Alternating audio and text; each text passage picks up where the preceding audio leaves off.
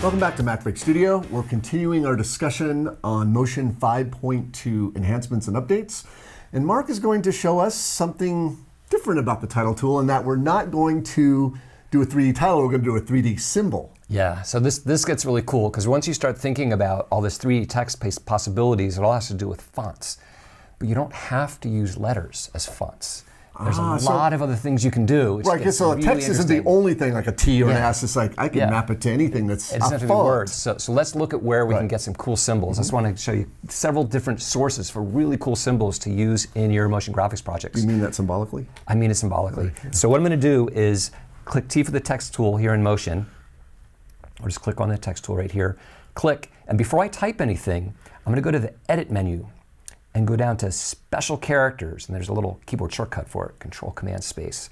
I'll select that, and this palette shows up directly under the little cursor there, and you see a lot of these kind of emoji symbols, and you can't use any of these. Any of these color things you can't use, so don't get too excited, because you'll be like, oh, I can make those 3D, and you can't make those 3D. But if we keep going, any of these things you can make 3D in this next set of categories here. So you can see a little tooltip there, signs and standard symbols, and then there's some symbols here.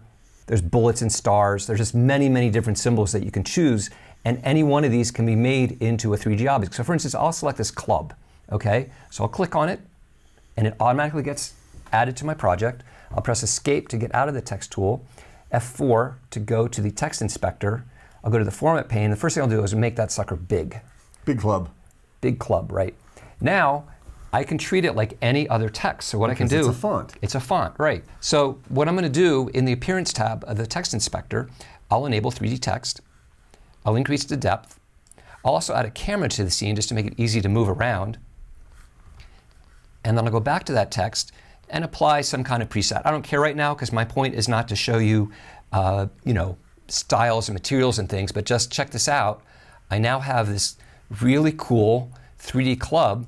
If I deselect, it'll be a little easier to rotate around, that I can use in any kind of animation. I can spin a camera around it. I can throw it in composite into a 3D scene. But any symbol can be made 3D.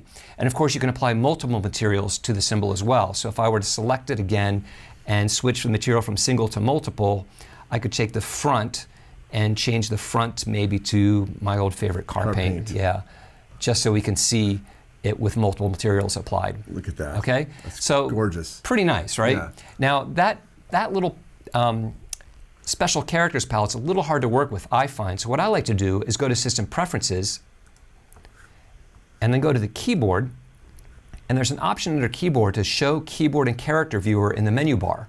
And you see I have that checked. So what I've done is, let's select the text again and double click to select it.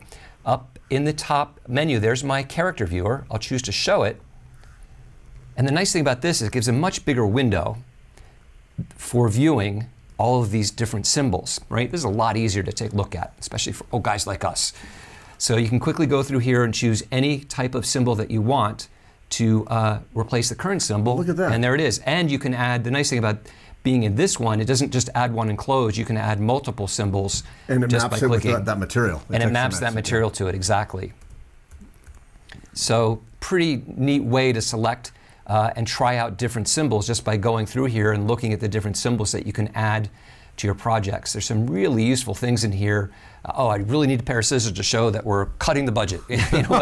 Whatever it might be. Okay, so that's kind of a neat way, is to use the character viewer to grab those. Okay, so that's option one, right. and like a variation on it to make it easy to grab. Now here's option two. If you go to Font Book includes a bunch of symbol-based characters. Like wingdings? Wingdings, webdings, zingbats. So let's just scroll down. Right. You know, I've got a lot of fonts installed here, but if I go down to the W's, I'm a fontaholic, yes. So we've got some webdings here. Oh, like spider. We've got webdings, and we've got these wingdings, and then 3 different kinds of wingdings, and then we have zingbats. Zingbats. Yeah. Zap dingbats. Yeah, there we go. And all of these can be used as well.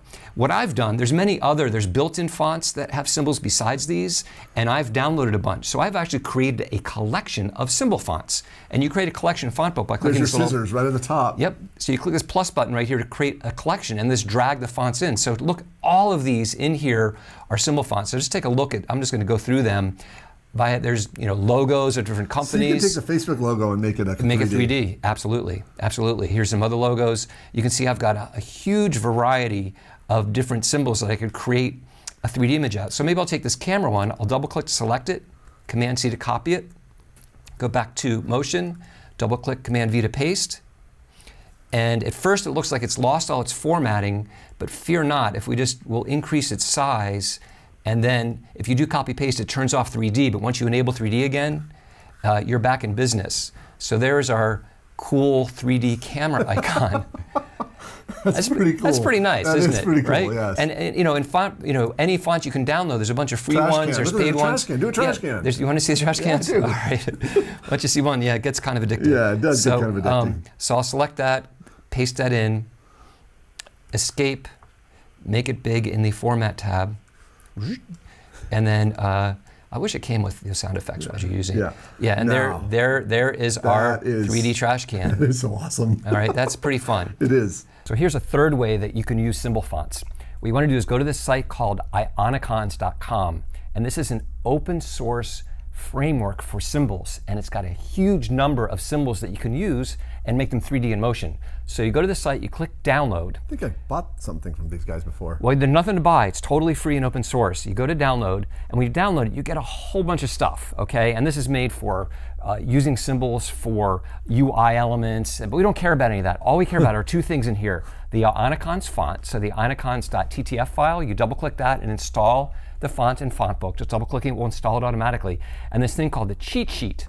When you launch the cheat sheet, it comes to another web page, and here we have 733 icons, okay?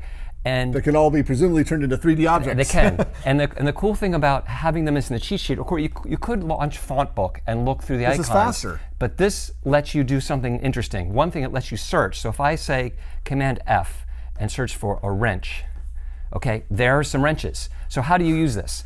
There's a whole bunch of different sizes. You don't care about that. What you care about this thing that says selectable. So I'm going to double click on the little thing that says selectable, that tiny little icon. To select it, I'm going to hit Command C to copy, and then I'm going to go over to Motion. And here, the first thing I'm going to do before I paste it is I'm going to switch my font to Ionicons, okay? Now, instead of scrolling through all these fonts to try to find the Ionicons font, I went ahead and placed my Ionicons into this symbol fonts collection that we looked at earlier. I made my own collection of symbol fonts, and it's a much shorter list. So now I can go there and choose Ionicons, and that's what that trash can happened to be, a little Vimeo symbol. Right. So by the way, if you want to have a little animated Facebook or Google or Vimeo or Apple or whatever, those are all available. I'll double click that, Command V to paste, and now right away, you got a wrench. I have this very cool wrench that is fully 3D.